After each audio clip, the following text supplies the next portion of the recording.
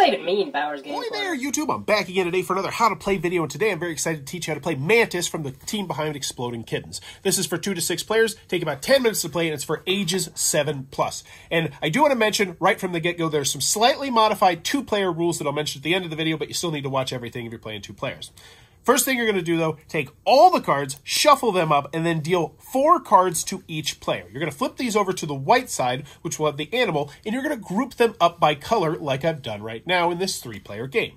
Next, you're going to randomly decide who goes first, so we'll just say this player is going to go first for now, and then on your turn, you're going to do only one thing. You're either going to try to score or try to steal. If you try to score, that means you're going to take the top card of the deck and you're going to put it into your area. If you try to steal, that means you're going to take the top card off this deck and you're going to put it into someone else's area. But let's talk about how scoring works first. So if you're trying to score, that means you're going to put this card into your area.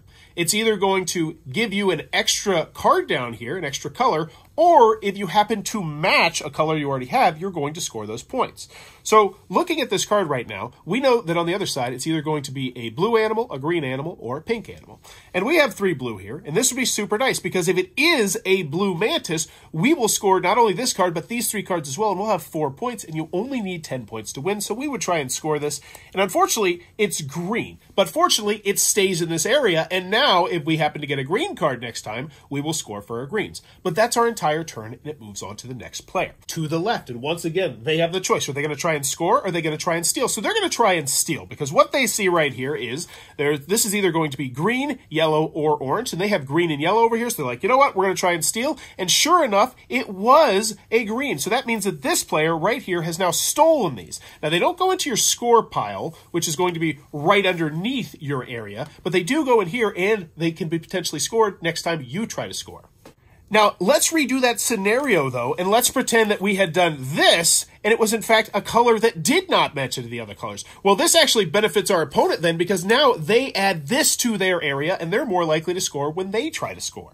And that's actually what they're going to do right now. So they're going to flip this over, hoping that it's not red, because they have purple and they have green, and sure enough, it's purple, so they would take these 2 cards, and they now put them into their scoring pile, which is right underneath your face-up cards.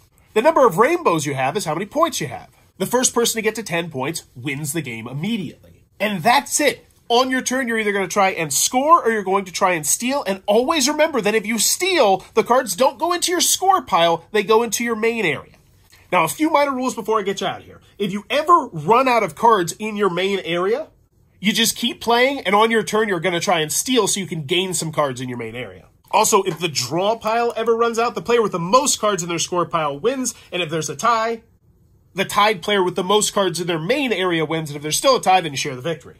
But that's how you're going to play the game. But last but not least, we need to talk about those 2-player rules I mentioned a little bit earlier. First, instead of going to 10 points, you're going to go to 15 points. Also, if you choose to steal from your opponent and you successfully steal, you get to steal those cards, but you also get to take another turn. And you can keep doing this as long as every time you're stealing something from your opponent. But that is Mantis from Exploding Kittens. If this helped you out, please consider giving it a thumbs up. Also consider subscribing as I teach new games all the time. But go have some fun, and thanks for your time, YouTube. This video is brought to you by all of my amazing Patreon supporters, and I would love it if you would join their ranks and have your name immortalized in the end of many of my videos for the end of time. But consider for only $1 a month, and as always, thanks for stopping by.